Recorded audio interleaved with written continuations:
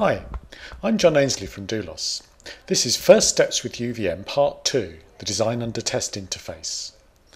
This is the second of a series of videos on which I'll help you get started with UVM by walking through some very simple but complete examples of UVM code.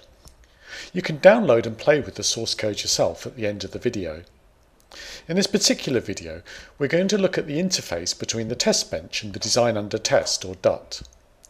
Although this example's trivial, it still represents the way you'd actually write UVM code on a real project, so I can use it to explain the best way to do things. So here goes. We'll start with the DUT interface. In the previous Hello World example, the interface was empty. This time we'll add a few pins, so we've got a clock, a reset, command, and address and data buses. We're then going to need to access the content of our System Verilog interface from the class-based verification environment, which, if you remember, consists of the test and the verification environment proper. So the trick here is going to be to get access to the module-based System Verilog code, that is the instance of the System Verilog interface, from the class-based verification environment. Here we can see the source code of the System Verilog interface. You can see that we've simply added the variables representing the clock and the reset and the buses and so on. Then comes the Design Under Test, which for the purposes of our trivial example is just a dummy implementation. So you can see we've got an interface port on the Design Under Test, then it imports the contents of the standard UVM package, and then there's an always block that's sensitive to the positive edge of the clock, and it's using the standard reporting mechanism in UVM to print out a message whenever the DUT receives a transaction. Then comes the top level module. And just as for the previous Hello World example, in the top level module we're instantiating the interface, instantiating the Design Under Test, and then we've got a procedure which calls run test. And if you remember, run test is going to instantiate the entire class-based UVM verification environment using the factory mechanism, and then run test will run through the standard UVM phases, starting with the build phase that will build all the UVM components, then the connect phase that will connect them together, and eventually the run phase, which corresponds to what you'd normally think of as simulation. So it's during the run phase that events happen and time passes. In a UVM verification environment, the component that wiggles the pins on the DUT interface is the UVM driver.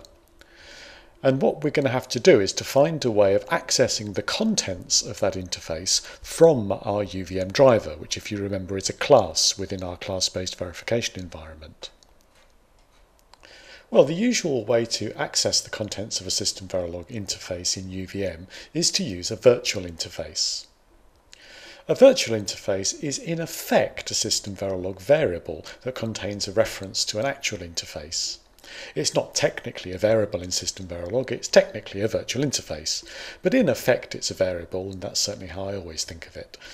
So in our class-based verification environment, we don't want to directly refer to the System Verilog interface instance. That wouldn't be a very good idea, even if the language would let us do it, because that would mean actually hardwiring in a path to our System Verilog interface into the class-based verification environment. That's not very good for reuse.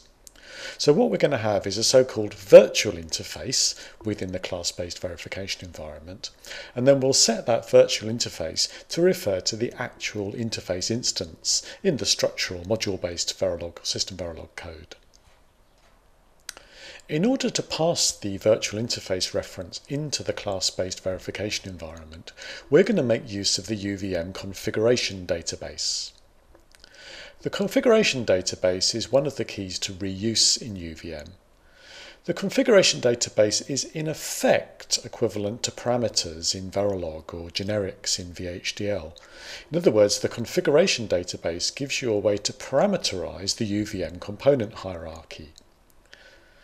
However, the configuration database is a lot more flexible than the parameterization mechanism in Verilog or VHDL.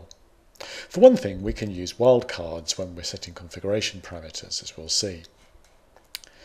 Anyway, what's going to happen in this particular example is that our top-level module, which has got access to the System Verilog interface, because the top-level module actually contains the instance of the System Verilog interface, that module is going to place a reference to that System Verilog interface, a virtual interface, into the configuration database.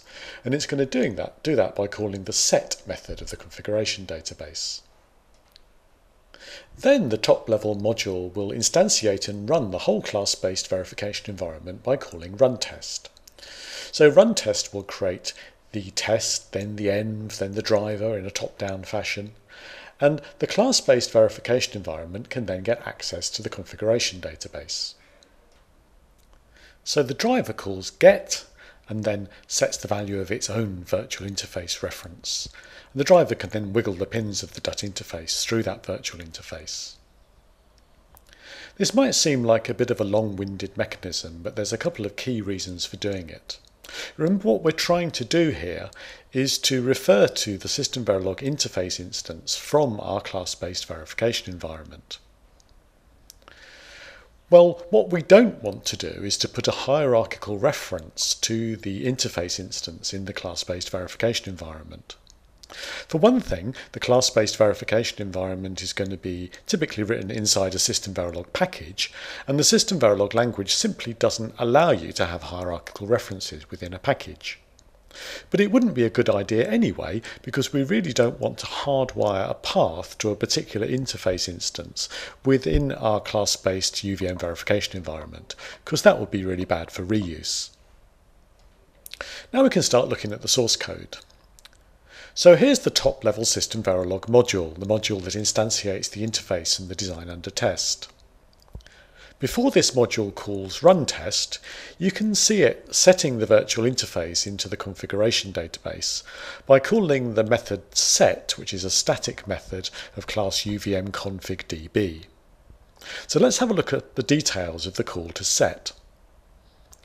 The configuration database essentially just stores name-value pairs. So each parameter in the configuration database has a name and a value, and you can see the name and value arguments being labelled here. The very first labelled thing here, the thing labelled type, is the type of the value. So we can actually write values of any type into the configuration database. So each item in the configuration database, you can see, has a name, a value. That value is of a particular type. And each name-value pair also has a scope associated with it, and the scope is set using the first two arguments, the caller and the path. So in general, the caller, the first argument to set, is a reference to the UVM component that's calling set. And the second argument, the path, in general is a hierarchical reference to the particular component instance in the UVM component hierarchy. Well, in this particular case, we're not calling set from a component, we're calling set from the top-level module. And that's why the first argument is null, rather than a reference to a component. The second argument can be a full hierarchical path name, but one of the features of the configuration database is that we're allowed to have wildcards when we're setting configuration parameters. So in this particular case, this virtual interface is being applied to every component instance throughout the component hierarchy. Now we'll move on to our UVM driver component and have a look at the corresponding call to get. So let's just recap the standard structure of a component in UVM. Here we've got a user-defined class myDriver that extends the base class UVM driver from the standard base class library. On the second line, we're registering myDriver for factory automation. Then we're declaring our virtual interface, that is virtual.if.vi, that's the virtual interface variable. Then comes the standard boilerplate code for the constructor, the function new. Remember, every component in UVM is part of the component hierarchy, and the second argument to the constructor is a reference to the parent component. Then comes the standard phase method for the build phase. So the build phase function is called top-down fashion during the build phase. So the first thing that this build phase function does is to try to retrieve the virtual interface from the configuration database using the call to UVM config db get. So you can see the arguments to get are precisely the same as the arguments to set. That is the type of the value, the scope, which is defined with a caller and a path, and then the name value pair itself, where the name here, .if, corresponds to the name that was used when the parameter was set into the configuration database from the top-level module. In this particular example, the scope is different to what we saw previously, but this is typical of the way that you would set the scope information when you're trying to retrieve information from the configuration database.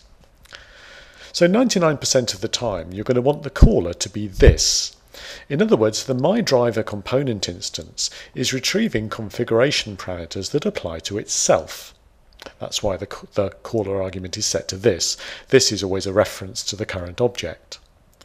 And similarly, the path is left empty because this particular component instance, again, wants to retrieve configuration parameters that apply to itself. If the caller and path arguments were set to anything else, what it would mean in effect is that this particular component instance would be trying to retrieve configuration information that applied to a different component, which would be perfectly legal, it's just not a typical thing that we'd want to do. So here our driver tries to grab the virtual interface from the configuration database, and the get call can actually succeed or fail. It's a function that returns a bit, value 0 or 1. So in this case we're calling get within an if statement.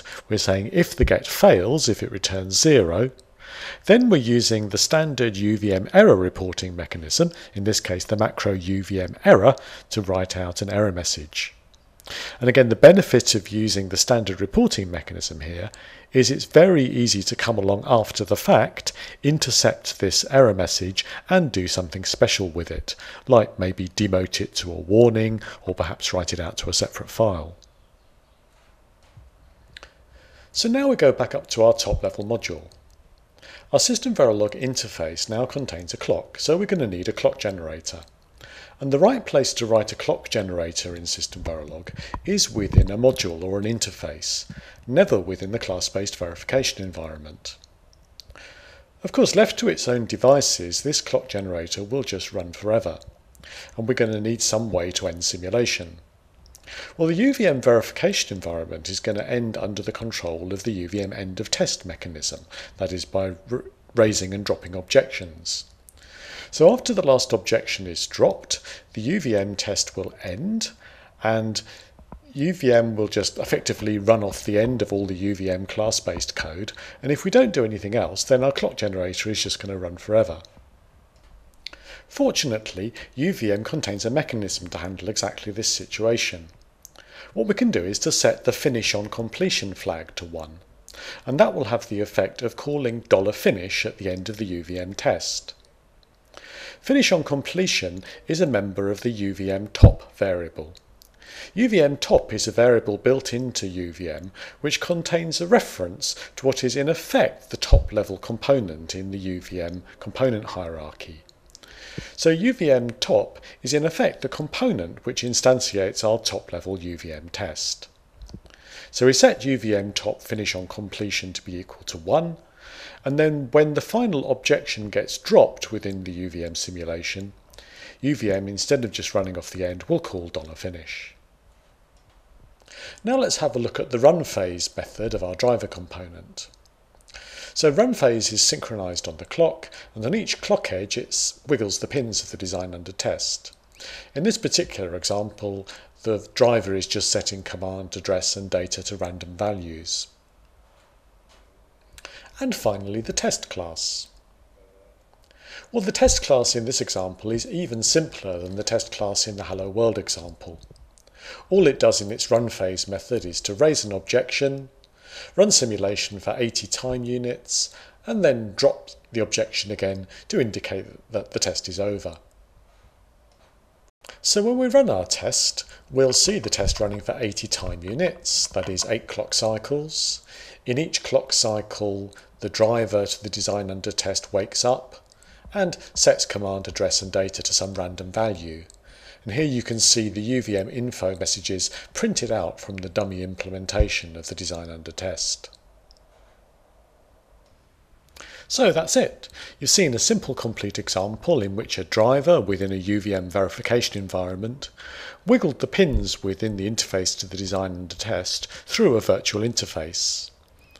Before we actually instantiated the class-based verification environment, we put a reference to that interface within the configuration database, and the driver was then able to retrieve that reference to the virtual interface during the build phase, before then wiggling pins during the run phase. You can now download the source code to accompany this video from the URL that you can see here in the middle of this slide.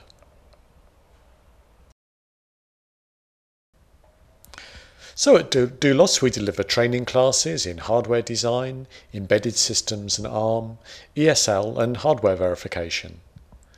If you want to know more details, do visit our website at www.doulos.com.